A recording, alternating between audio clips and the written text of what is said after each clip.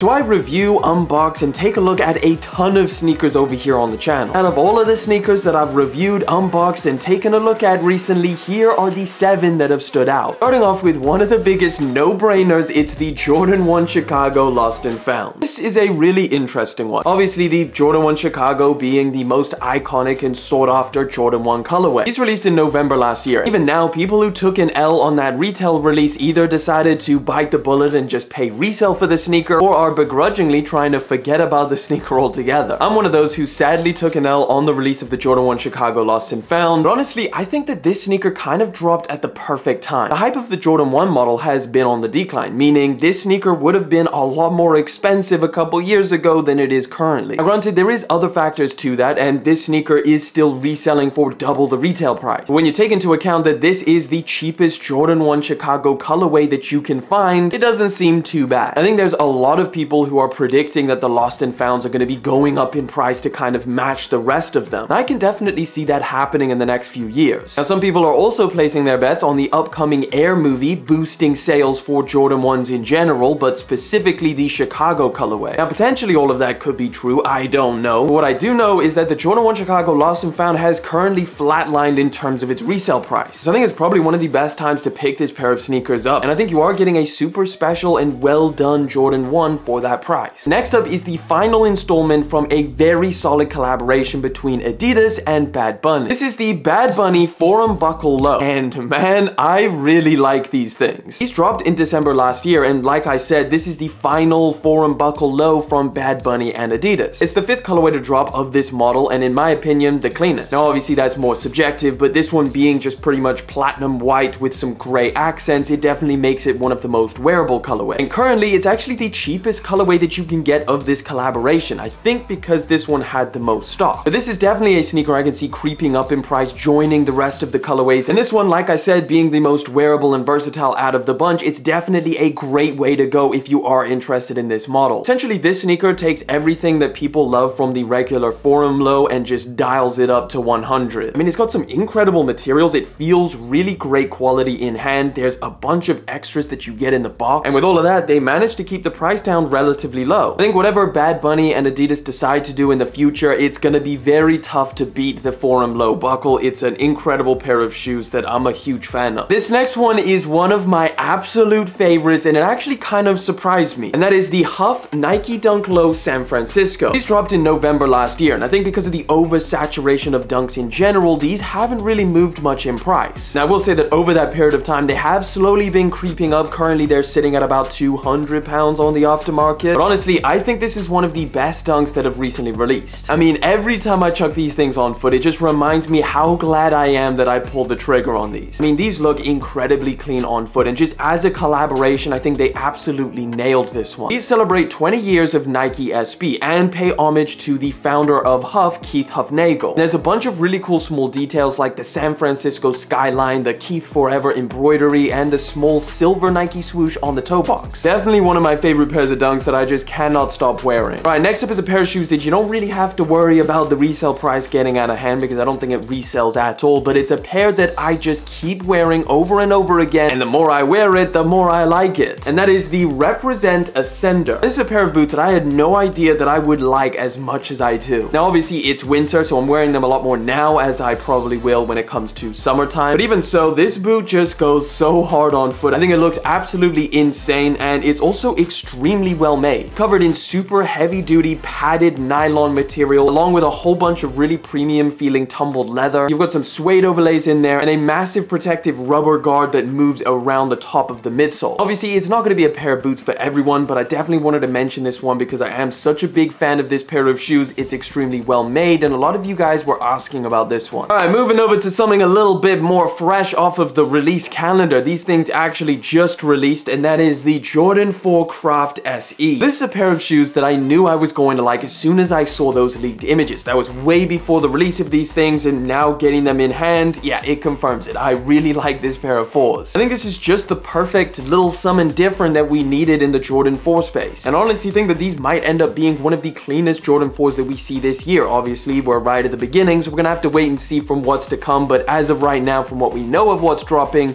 these are one of my favorites. I think Jordan Brand did a great job with the materials. They obviously set out to make a special edition Jordan 4, meaning that they're aiming to make this an elevated, more premium version of a regular Jordan 4. What they did was pretty much replace all of the plastic elements that you would find on a regular Jordan 4 and swapped it out for really nice leathers and suedes. And I think when you combine all of those really nice materials and textures, you mix that with this colorway, it's just a perfect combination in my opinion. Now, in terms of the price on these things, currently they're not as low as I would have expected. These things are actually reselling for a decent amount of money. So if you are on the market for this pair of shoes, I'd probably give it at least a week or so until the prices start flatlining, and that should be your opportunity to pick these things up if you did want to pick them up. All right, this one is a little bit more crazy, but man, I really like this pair. And that is the Mr. Bailey and Adidas Osmorphos. And this is really like the concept car of sneakers, but it actually exists. And it's just so different and interesting in terms of the way that they've paneled this sneaker and all of the materials included. This is actually the second collaboration that Adidas has done with Mr. Bailey. And the first one is pretty much non-existent. It released in such a limited amount, it's pretty much impossible to find. I'll tell you one thing, I definitely didn't expect to like it as much as I do. It's literally an all-over black monochromatic pair of sneakers. Having such a simple colorway, they really elevated this perfectly with the use of different panels and textures to give it such an interesting look. You get a really premium unboxing experience, which you wouldn't really expect for a sneaker of this price tag. These only retail for £140. And something that's even more surprising is how comfortable they are on foot. These were relatively limited, so if you check out the resale price on these, they're sitting at about £200 if you want to pick them up off of eBay or StockX. Even at that price point, I still think you're getting a good deal with this pair of sneakers. All right, this next one feels like another no-brainer. It's the Jordan 1 High 85 black and white. I will say that I kind of feel like this sneaker has been caught in a bit of an awkward spot. It's almost like on one hand you have the sneakerheads who were just sick and tired of seeing black and white panda sneakers. But then on the other hand, you have people who are rocking and absolutely love pandas and are just kind of looking at this sneaker like, what, it's just a more expensive Nike Dunk High Panda. Now, obviously that's an oversimplification and generalization, but there is definitely a lot of black and white sneakers out there. However, most importantly, it doesn't take away from how iconic this sneaker is. This is the first black and white pair of Jordan 1 highs for almost a decade. And obviously this being a Jordan 1 High 85, it's much more close to the original Jordan 1. Now, because this is such a simple and wearable colorway, I can definitely see these things getting a lot more expensive over time. Now, they literally just released today, so if you manage to get a W on that pair, congratulations. It's a solid, timeless sneaker to get in your collection. But with that being said, if you did take an L on this sneaker and you are looking towards the secondary market, I would give it at least a week or two for prices to kind of flatline and cool off. I think it's an incredible pair of Jordan 1s, and I think it might be one of the best sneakers that we get this year. Obviously, we've got a long year ahead of us, so I'm not gonna fully put that in stone just yet. We'll have to see what happens. Yeah, guys, that is my top 7 recent pickups, and I think great sneakers to buy here in 2023. But if you want a deeper dive on some of those sneakers, those videos are right there.